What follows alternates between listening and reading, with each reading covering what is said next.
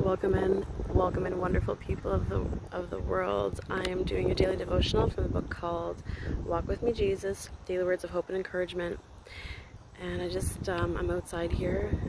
There's this little body of water, and there's this heron here, and some duckies.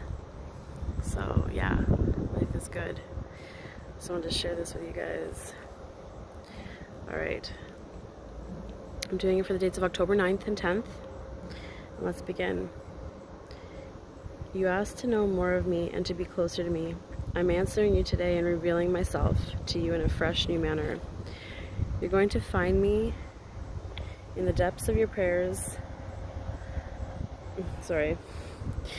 And in your steadfast faith. Find me in my word, where I live to show you more of who you are in me and how I treasure everything about you. And that comes from a bunch of places: Deuteronomy 4:35, Jeremiah 9:24, Psalms 57:7, and 119:11, and 2 Corinthians 4:7. And let's flip the page here. And for October the 9th, you're going to see knowledge of me increase throughout the earth, and also in your personal sphere of activity.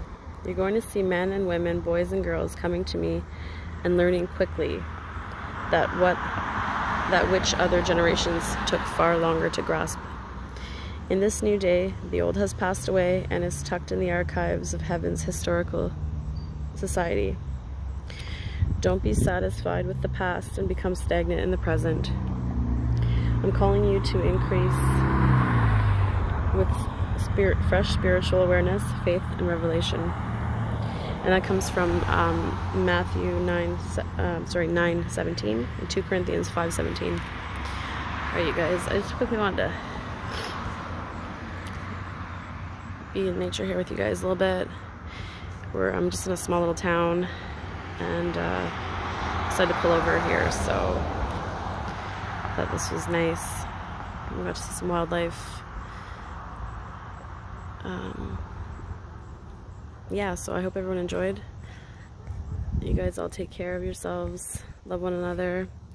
God bless you all. Until we meet again, peace.